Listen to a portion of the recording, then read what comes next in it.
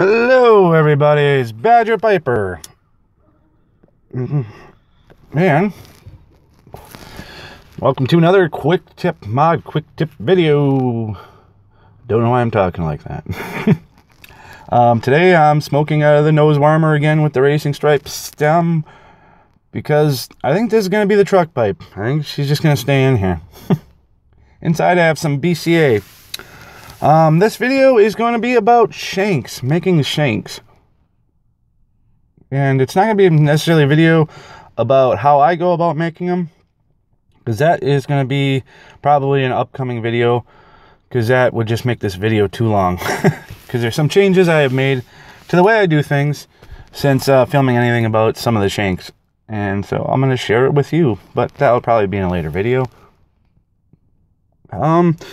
What we're going to talk about is really like the level of, I don't know if I want to say difficulty, or, I guess that's what I'll say, level of difficulty. So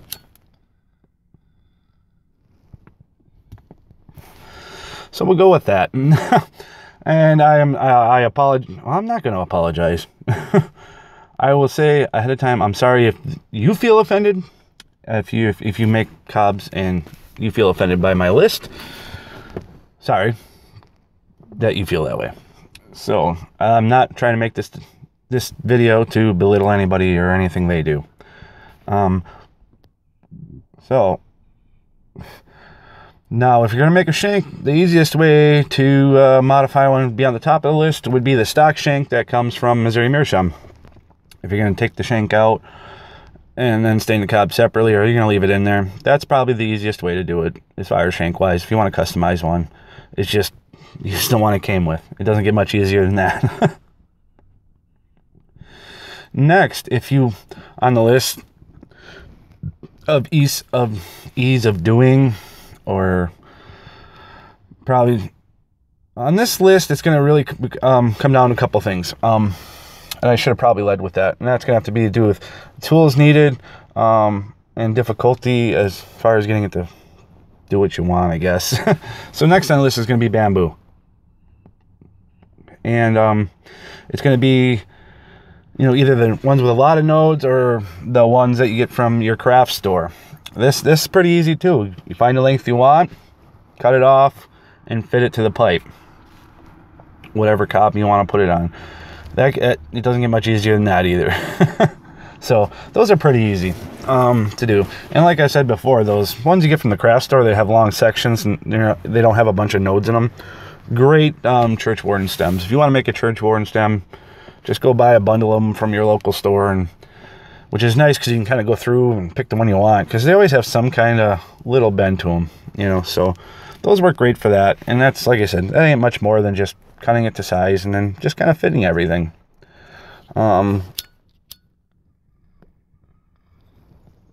This might not be as quick video as I want it to be. Next on the list is going to be one that's really popular. It's been popular for a while. In fact, I think even a couple cob foolery contests have been won with this stem. And I know a lot of people enjoy it, and a lot of people like it. So next is going to be the antler stem. That's right. It's a little bit higher on the list, or lower on the list, whatever way you want to count down. And the reasoning is, now I haven't done a video of an antler stem. If this is something you guys want to see or you want to know how to do, let me know in the comments, and maybe I'll do a how-to in the future.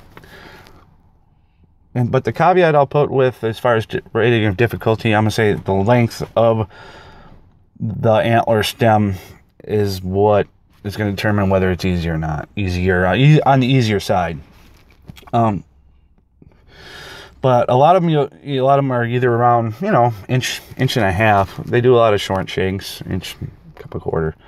I would say the harder part is probably, if you want one like that, is going to be try to secure an antler. If you're not a deer hunter or you don't know somebody that does hunt, is going to be try and get an antler to use.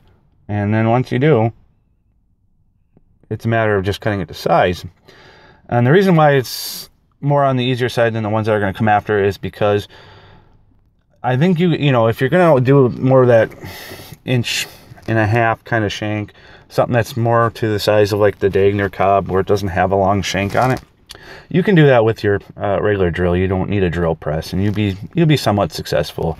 You're not gonna kitty off too much within that. Just take your time, and then it's just a matter of, after you have it cut the size and you have it drilled out, it's just fitting it to the cob, and that's pretty much the mystery there. So if you guys do like the antler ones, like I said, leave a comment. Maybe I'll make a video. So if you want to know how to do it, because either you don't want to pay for, some of them get up there in price. So I mean, if you don't feel like paying $60 for one or whatever, then I can definitely do a walkthrough if you guys want to know how to do that.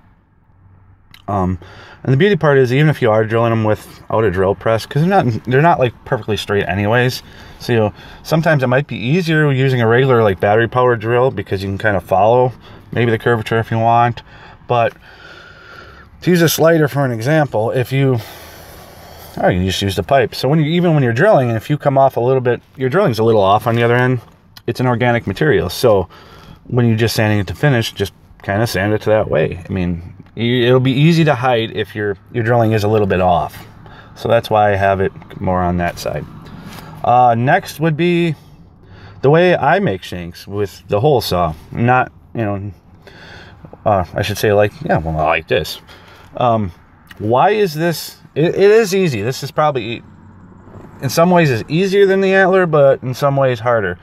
When you get into more cob modding, which is more my style, I'm starting to notice is where, and it's been growing and I've been getting better and better at it, and the cob mods I enjoy from people that make them, I like the clean look, the clean, polished, refined look. Now, I have made some rustic cobs, and I do like some cobs that are rustic in nature, but for my style, I really like a clean, polished looking cob, like I have spent time on it. And that's just my style. It's not to belittle anybody else, but those like the cob modders I enjoy are, you know, like I've mentioned before, it'd be like Dodoff or like Kane Rob Piper's Country Gentleman he made. Those are very polished, very refined, time has been spent on them. And the reason that's the reason why I would put these a little bit more difficult than the antler, is because to do a short one, you can get away with probably a battery drill if you're staying within that inch and a half range, where it's enough that the bit can cut it all by itself without having to come through two different sides.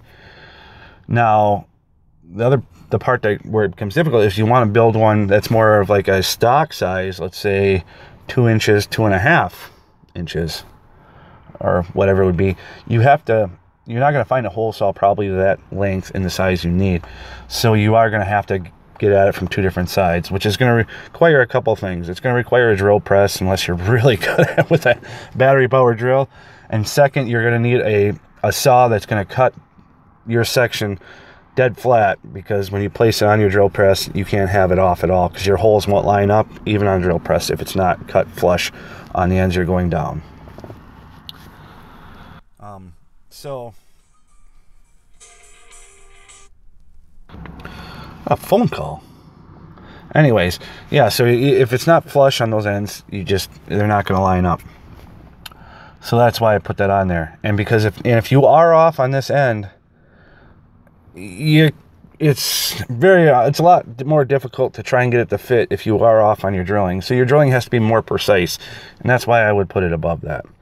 And then when you start adding like the racing stripe on here, that becomes more difficult, because now you have to lay out. You can't, if you're going to do the racing stripe kind of thing, and maybe I'll do a video to show you how to glue that up. It's not rocket science. Your drilling can't be off, because now you have straight lines going through. So you can't kitty left, right, up, or down, because otherwise your lines are they'll look goofy. They'll be off. So that's why that's a little bit more difficult but it's still not difficult. It's just it's a little more difficult because of the tools you need and the more precision. You have to be a little more precise with it. You guys can feel free to disagree on that. That's fine. And then the last would probably be if you're turning them yourself, just because a lot of people don't have access to a lathe or have one.